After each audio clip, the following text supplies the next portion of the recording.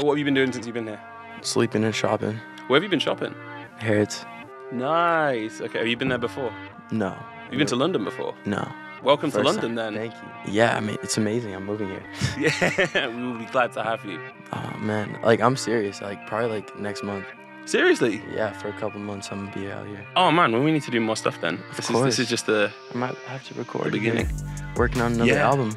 Okay, well, we'll get into that. Yeah, I want to we'll get go, into let's start with last year, because we're heading into 2022 now. Right. What was last year like for you? How was 2021? I mean, I can speak for everybody. It was crazy. You know, luckily I was blessed enough to have a #1 record in that, you know, hard time.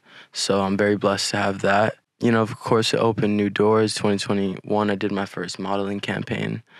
You know, there's more of that on the way as well. And the album, you know, I've been working on this album for 2 years now, trying to curate it. And each song represents like a moment or a time where I was, you know, either feeling good or not feeling good, you know? And that's why I titled it On to Better Things, because, you know, all those moments put together, I'm basically just trying to move past that. It felt like that. I was going to say that the album kind of covers everything from like love, loss, and everything in between. What were the specific points for you kind of going into that? Where were you drawing from? You know, so in the videos, you'll be able to understand it, you know, very clearly.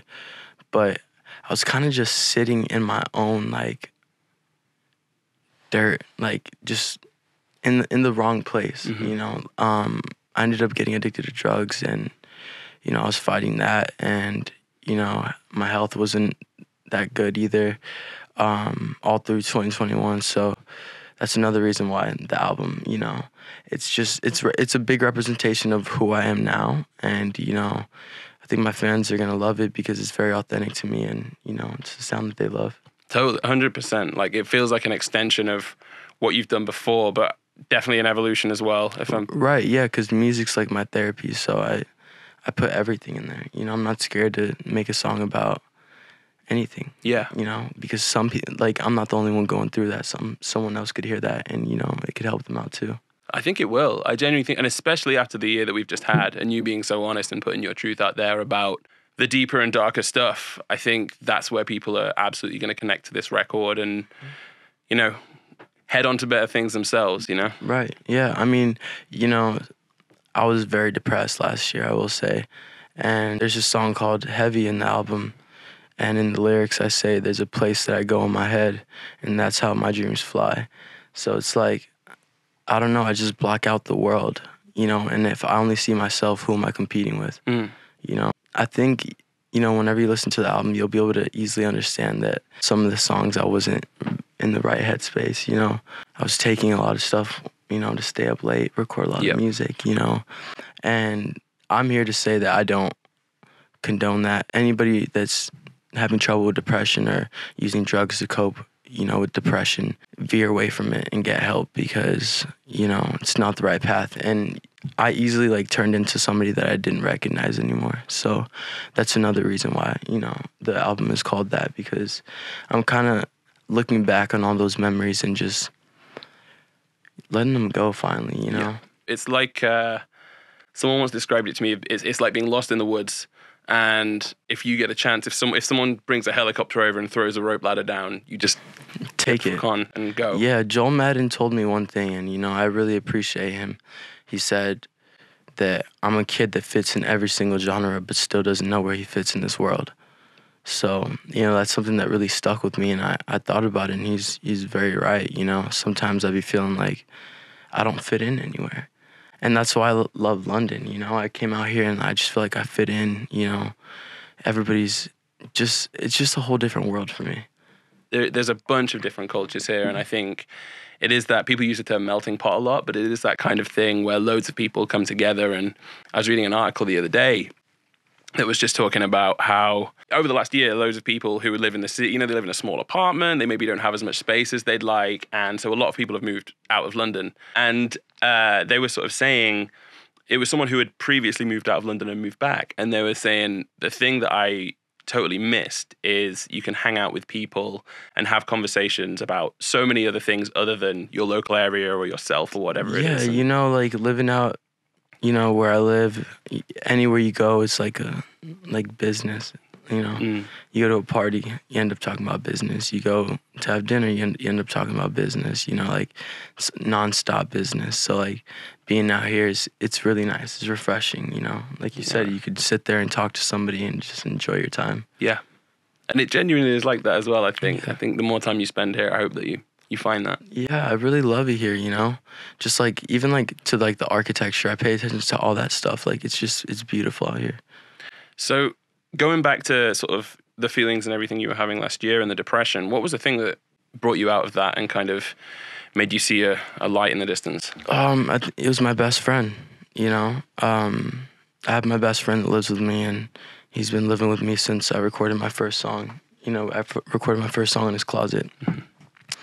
And, you know, I would disappear for like a week. I wouldn't even come home. I'd just be out partying, doing whatever. And I came home one day and, you know, he told me that he felt like we weren't best friends anymore. And, you know, that really got to me. I left. I got in my car and I just drove as far as I could. Kept driving until I felt like I wasn't in LA anymore. And, I cried. I'm not scared to say that, but that's the reason why I changed, you know, because for him to say that, like, you know, it really like hit me deep. Because I'm partying with all these people. They're not really even my friends, you know? Like, my best friend telling me that it's a different story. Yeah, it's the person who can kind of, who knows you to your core. Yeah. Well, it's good that you got someone like that in your life as well. It's important to hang on to those people, right? Yeah. So talking more about the album, you've got this kind of continued working relationship with Travis Barker on a couple of the tracks on there. Obviously, you've been working with him for a little while now. Mm-hmm. How is that relationship still working? How's... It's amazing, you know? People know Travis as a drummer, but he does everything. You know, he produces. He's very musically inclined, and I always love working with him. I feel like anytime we make a song, it's going to be a hit. I feel like the energy that he's bringing back, like the renaissance of Travis Barker that we're having at the minute, is just like when the world was just feeling grey and kind of like it wasn't moving anywhere. You have all of these songs that he's kind of working on, and just like some of my favorite songs of the last sort of 2-3 years, he's kind of been at the helm of. It's kind of amazing. How did the relationship start, and how was the connection made, and so on? You know, I met him a while back. Whenever I was working on Industry Plant, we made Dark Side. And I didn't meet him, you know, we just sent the track over. But then eventually, you know, I started hanging out with MLCKA, and we went to Travis's studio. And that's when I fully met Travis for the first time. And the rest was history. I mean, that same day is when we made Sick and Tired and Nothing Inside. And then this last time we linked up, we made, you know, a song for my album. And was that Obvious, or was it the final track? Which one was the one that you... Thought It Was, yeah. Thought It Was, yeah. Yeah, that's a very special track for me because, you know, I'm just talking about how I could be in a room full of people and I still feel alone. You know, I just talk about how alone it feels in California, and, you know, how really I'm not around anybody that I actually love, you know, around a bunch of people that are wearing costumes. So that just goes to show that it doesn't matter how much money you have. If you don't, you know, the right things in your life, then you're not going to be happy. Yeah. You know, and that's one thing that I was learning this year. I mean, to go from, you know, you're a widely known, successful artist, and then Mood comes out, and then that must have been a enormous shift, not only just in the way that you're having to think about your career and approach your art, but in the way that people are treating you, the way that people are talking to you, the different types of people that are suddenly getting in touch, and trying to balance sort of like, you know, is this a genuine thing? Is this a, you know, like how do you balance that? Sometimes it's not genuine, you know, sometimes it's just business. That's just how, you know, music works sometimes, but majority of the time I can't work with an artist that I'm not friends with. Yeah. You know, how are we supposed to make good music if we don't even like each other? Yeah. You know? So I always like to work in the studio with the artists and, you know, see what happens. Yeah, which I guess, again, in the past couple of years has been a harder thing to do for people that maybe aren't local. Yeah, you know, given everything that's been going on. But I feel like now it's a lot easier to get in the studio with people and, you know, just make some good music. Absolutely. Yeah. So going back to the new album, are there any other songs on there? I've heard the whole thing, listened to it a lot. Are there any specific songs on there other than Thoy was that you feel really kind of summarized the album, or are sort of like check marks kind of in the album, like different points? You know, I love Complicated. I think that's a really good record that my fans are gonna enjoy. I love Sinking, which is an interlude, but just the things I'm talking about, it's just like it very like much shows how I felt, you know, in these moments. And a lot of these songs I recorded laying on the floor. Yeah. That's like my new thing. I just lay on the floor and just pass me the mic and the headphones and I'll just record. But and I love Obvious. Obvious is definitely one of those records for me, and I know that my fans aren't very open to rock music yet from me, but in the future, you know, that's my favorite music to make. I can hear like a hint of Paramore in that song. It just it comes so natural to me. Like the first rock song I made was Sick and Tired, you know, so like after that I fell in love with it. And you know, me and Kills have so many songs, or MGK have so many songs that aren't even released, you know, like that we just made for fun. But yeah. And it's interesting as well what you said earlier about sort of being genreless and kind of unpigeonholable. Like people don't know where to place you. And I've had conversations where people would be like, "Oh yeah, Iann Dior, he's a great rapper," and I'm like, "Well, he doesn't really rap. Like you're a singer." Yeah. And I guess how is that for you? Does it bother you kind of being put in a rap lane, even though it's not necessarily what you do, but more maybe because of like who you work with? You know, nowadays, no, I don't care what anybody says. You know, I'm just a kid that could do anything. That's how I see it. And if you need me on a Spanish record, I got it. If you need me on a rock song, I got it. R&B, cool. Hip hop, cool. Pop, cool. You know, it doesn't matter what it is. It just depends on how I'm feeling that day. That's great. I mean, that's the truest way to kind of approach art as well, right? Yeah. You can literally just you can find the vibe, the mood, the instrumentation that feels right for that moment. Yeah, and you know, there's always a way to blend whatever you're good at with something else. You know? Like Mood is a perfect blend of pop and rap. You know, it's a pop melody with trap drums. Yeah. So it's the best of both worlds. It's one of those songs that, like, as soon as you've hit, like, and I feel like with the new album, like, I was like, I can't tell what are going to be the singles on here because you could pick any of those songs as a single. Like, they've all got hooks. They've all got the really kind of catchy instrumentation, but the chord progressions are deep.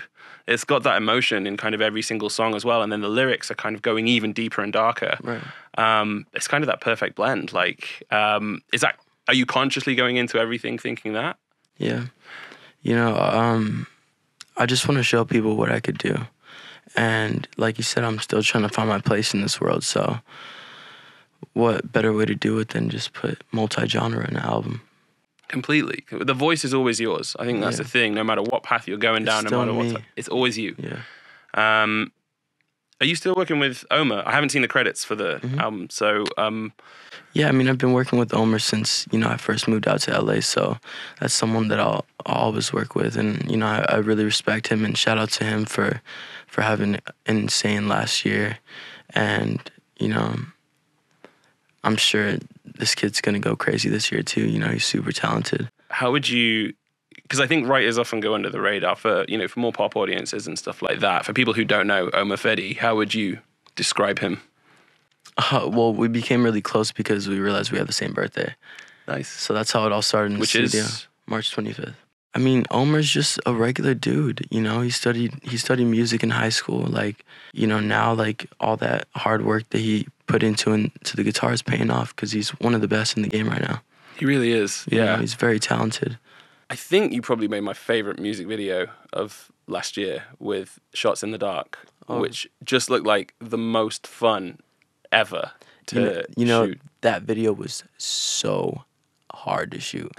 Okay, we were literally in the desert, like, and it was hot, and I'm in like a space suit, so like it was crazy to shoot. But we had so much fun. You know, we had the Polarises, like the off-road things, and we were just ripping it out there in the desert while we were shooting the video. So it was a lot of fun. But yeah, I've been heavily getting into directing all my videos. You know, I directed that one. You directed that. Congratulations. Yeah. It's a sick video, man. Like really, really good. Thank you. Yeah, I've been heavily getting into directing. You know, that's what I originally wanted to do. Like I could see myself like at 50 years old or something, you know, directing movies. But for now, I'll just direct my videos, and, you know, I'm just trying to show my fans, like, mentally and physically, I'm not here. I'm in my own world, and I'm here to invite you into that world. This, I just wanted to share some of these videos with you. When we were doing some research and stuff, we found some people that had done some really great artwork of you. Oh, wow. And we just thought we'd share it with you to sort of have a look and get your reaction, if that's cool. Yeah, let's do it. Wow.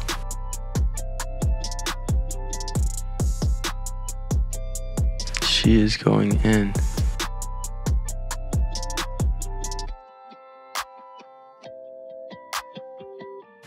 I've never seen that. Wow. That is so sick. That's cool, right? Yeah, it's super sick. Out of 10, what would you rate that? That's a 10 to me. That's really nice. I love the red as well. Yeah, she went crazy.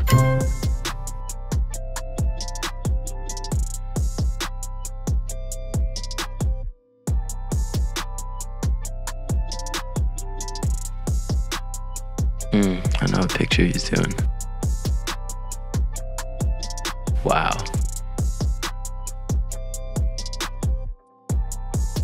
I love when people make art with just a bunch of dots. Damn. Out of 10, what are we saying? I mean, they're all 10s. They're all sick.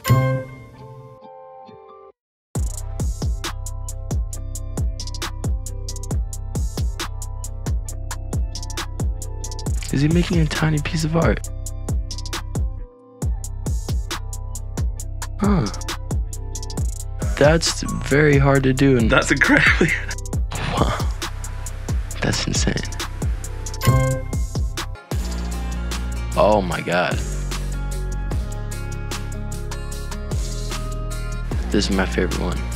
It's so detailed.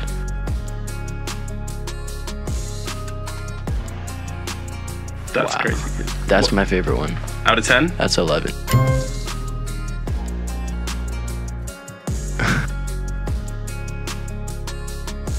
No way. Yeah. Drip me out. Yo, I need to make one of those. What's going on? What are we rating the Funkopop Iann Dior? We're gonna rate it sold out. We need that. That's crazy.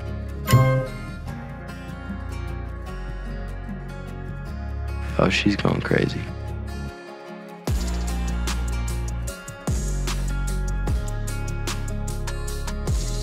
Stop. That's fucking sick. That's sick. That's amazing. Yeah. I think the one that I rated 11 and this one are my favorite one. Well, I think they're going to be delighted that you've seen them as well. Like, Man, I mean, these are amazing. Thank you to all the fans that are creating art with my face and, you know, listen to the music. I love you guys so much. And this is amazing. I want to talk to you about artwork. We just had a look at a bunch of artwork. Mm-hmm. Your album artwork, what's the sort of inspiration behind it and how involved are you in that process? Well, I'm using a Greek symbol, which is one of the oldest symbols in the world, and it means, you know, it has everything to do with life. And I took that symbol and I made it rigid, you know, and not so smooth because my journey has been like the smoothest. It wasn't perfect. I don't think anybody's life is perfect. So when I look at that symbol, yeah, I like what it represents, but it realistically, like, nobody's life looks like that. I use the color purple because it's the color of royalty, and that's how I like to carry myself. You know, from being homeless to where I'm at now, I'm just thankful for everything, and, you know, that's how I want to carry myself. We always like to have gifts for our guests. Oh. So, I love gifts. I have these made up for you. Oh, these are crazy. Wow.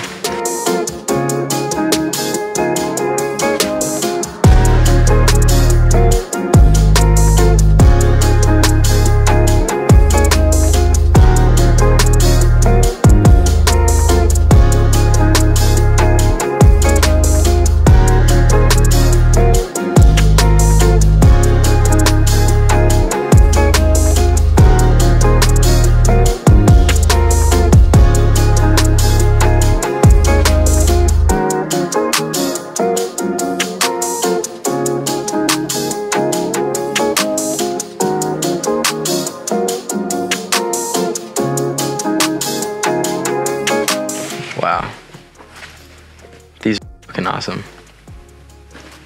Oh, they're different. Whoa. Who made these? She's right over here. This is Mel. Hi. Wow, these are insane. I was very nervous with this one. Thank you so much. I'm glad you liked them. You snapped on this far. This is insane. Wow, thank you guys so much. Cool. Well, on that note, we'll wrap up. But it's been an absolute pleasure to meet you finally. Likewise. Properly. Yeah, thank you so much for having me. Yeah, and honestly, like if you're in London, feel free to hit us up if you wanna. Even if you just wanna know like where's good to go shopping, where's good to eat, anything like that. Of course. We're around. Yeah, I mean, I definitely have a lot of questions. Yeah, man. I'll give you a fist bump for COVID safety. It's been an absolute pleasure. Likewise. And yeah, I hope we get to do something again soon. Yeah, of course. I really enjoyed this interview. All right, guys, I'm Iann Dior. Make sure you go stream my new album that just came out on To Better Things.